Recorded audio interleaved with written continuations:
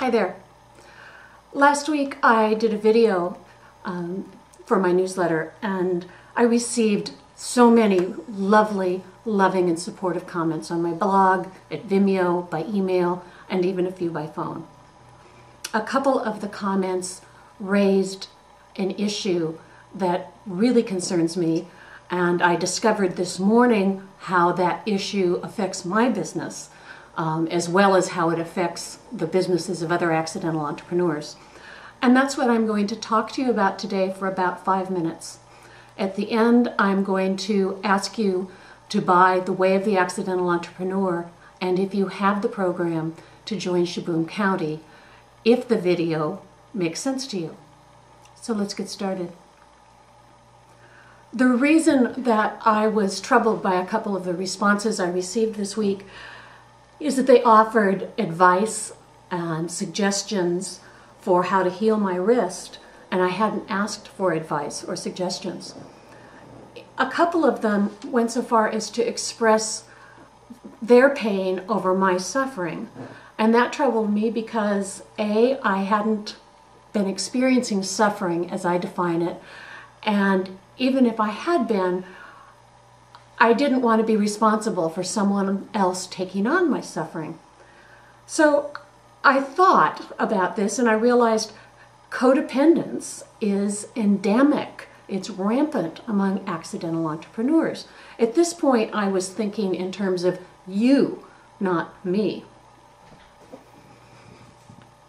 Codependence, as the dictionary defines it, is an excessive reliance on the emotional, an excessive emotional and psychological reliance on a partner, particularly a partner that we see as needing our help. Well, accidental entrepreneurs often go to work for themselves because they want to help people. This is not a bad thing. However, when we help people without making a clear exchange, we put them in a position of owing us. We sometimes co-opt their experiences, and we keep ourselves and our businesses from taking in the energy and resources we need to be healthy. Codependence is why I believe so many accidental entrepreneurs hesitate to charge for our services, avoid talking about money, experience chronic low self-esteem, and experience very high stress levels, especially in view of the scope and size of their businesses. Those are pretty good reasons to raise this issue, and I was excited about sharing that insight with you. And then this morning, I was hit by a lightning bolt. You know how it's said that when we are irritated by something in another person, it points to something in ourselves that needs work, or that we're repressing or don't like. And this morning I received feedback from my coach. I'd asked him for help specifically with selling, with my reluctance to ask people to buy my work.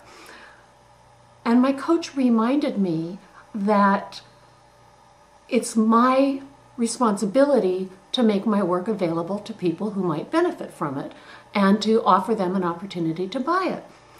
He reminded me too that clients and customers are people under my care, guidance, and protection. I got to thinking, what happens when I don't sell that care, guidance, and protection? What happens when I act as though I should give that care, guidance, and protection?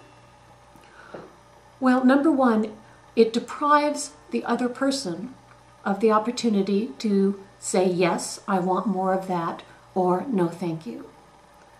Number two, when I think that I'm supposed to give it all away, when I feel ashamed or wrong about asking for compensation and being overt about it, I'm treating the other person, I'm taking them hostage, essentially.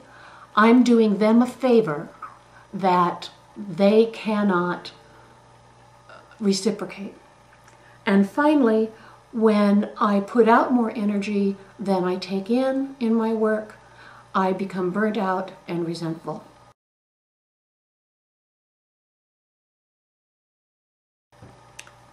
Selling is essential to balancing the energy, the commitments, the relationship that we have with clients and prospective clients. It's not a matter of requiring them to buy. We don't need to manipulate people into buying. But if we don't ask people to buy, they don't have an opportunity to decide what they want, how much they want, and when they want it. So I gave myself an assignment. First, to let you know at the top of this video that I was going to ask you to buy something. Second, to follow through. Here's the pitch.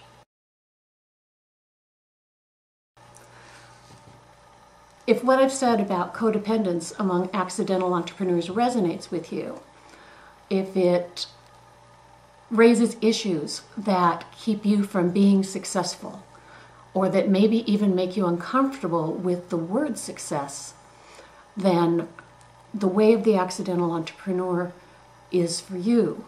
It will show you how to work with your stuff so that you can thrive in business without sacrificing your values or your authenticity or your integrity.